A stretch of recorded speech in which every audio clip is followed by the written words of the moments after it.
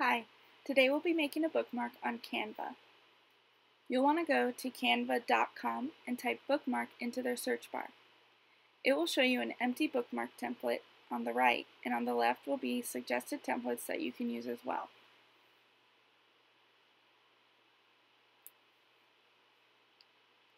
They have a lot of different templates you can use, and they're separated by category.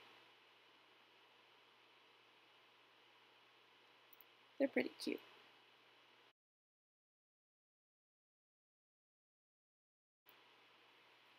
I want my bookmark to be double-sided, so I'll just push this Add a New Page button beneath the blank bookmark template. If you aren't going to use a template or your own pictures, Canva has a plethora of pictures for you to choose from. If you are going to use your own pictures, as I am, go to the Upload section on the left here. I've already uploaded my pictures to save time, but to upload you would simply push the blue Upload an Image at the top of the Upload section here on the left. So I'll place my picture in the desired spot. Just click the picture and drag it to where you want it on the bookmark. You can crop and resize the picture. I'm going to make a bookmark for my daughter to give to a family member, so it's going to have pictures of my daughter as a baby. I guess we assume babies are the kind of people who give out pictures of themselves, and it works out because they're adorable. Look at that face, those cheeks. You can do basic photo editing with these filters, and I always find the filters on Canva are really strong and unpleasant at their normal setting, so I tone them down a lot when I use them. They also have a tab where you can adjust and mess with the color values, etc. I'm going to repeat this same process with my other two pictures, placing them and editing them how I desire.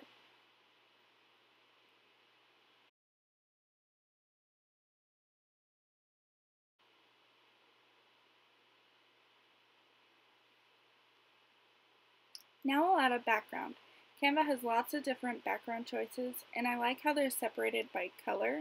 It just makes it easy. And if I had a lot more white space on my bookmark, I might choose a picture, but right now I think I'll just stick with a color. So at the top you see the just plain color boxes at the top. Those are just if you want just a flat color, and that's what I'm going to go with for my bookmark. And you'll need to be sure you choose the color you want for both sides of the bookmark. I'm just going with different shades of yellow for both sides.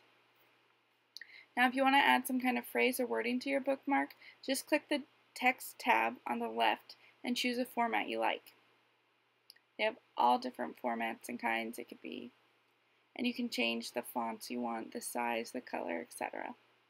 I'm not going to add any text though, I think the baby speaks for herself. So I'm just going to go to the Elements tab on the left, and I want to add some pretty floral stickers to my bookmark. So I'm going to go down here to where it says stickers, and then up to the search bar and type in flowers. They have all different kinds. I think the flowers will be pretty enough to complement the cute baby without distracting from her as the main focus.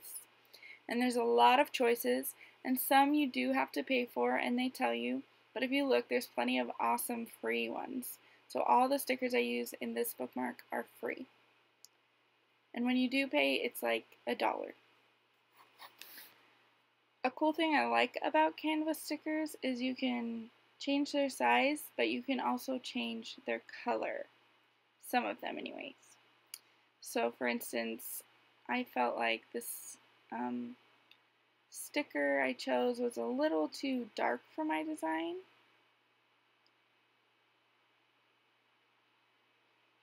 So after resizing it and placing it, if you go up to this top left corner where you see this black box, if you click it, a bunch of other color choices will come up.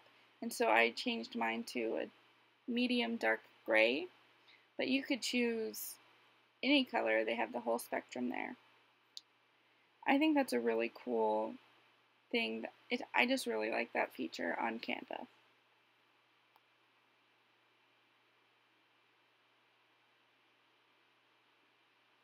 Okay, so I've got my stickers in place, so I want them, and now I'm just going to go up to the top right corner over here and download my design. I make sure to remember where I save it, and I'm all finished. And Canva will save my design too because I signed up. I'm not paying for a membership. You can just have a free membership, and so they'll save my design, and if I decide I want to change something, I can go back and do that. Okay, now go forth and impress your friends with the cute bookmarks you designed yourself.